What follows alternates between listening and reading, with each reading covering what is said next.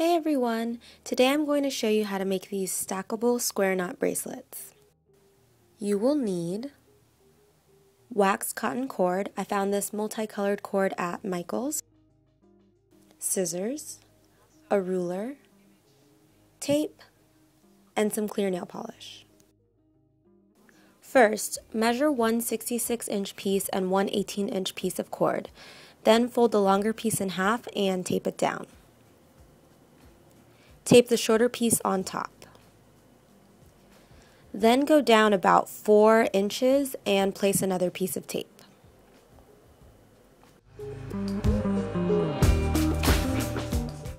This entire bracelet is made up of square knots, which can be kind of tricky until you get the hang of them. I'm going to explain them here, but if you're still confused after this explanation, I've already created an entire video devoted solely to teaching you how to make the square knot, so I'm going to link that here. Cross the right strand over the middle and under the left.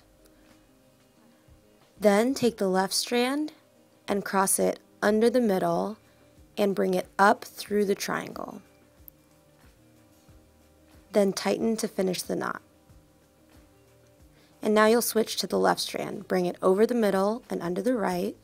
Take the right strand, bring it under the middle and through the triangle. And tighten to finish.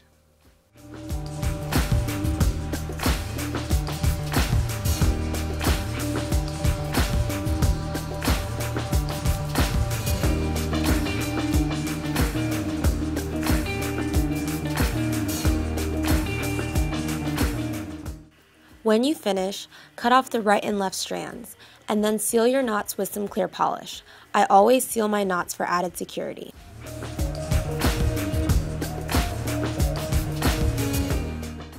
Even out the tails with a pair of scissors.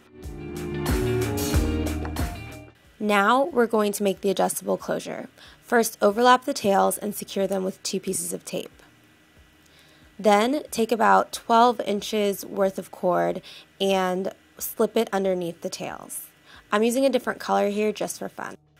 Now you're going to treat the 2 tails as your middle strand and simply make square knots all over again. I like to make about 3 square knots for my closures.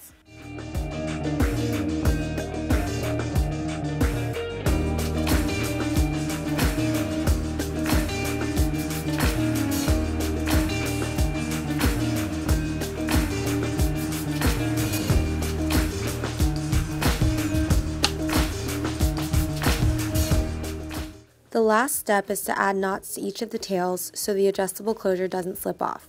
I went out of the frame when trying to film that, but you can see the knots in this picture.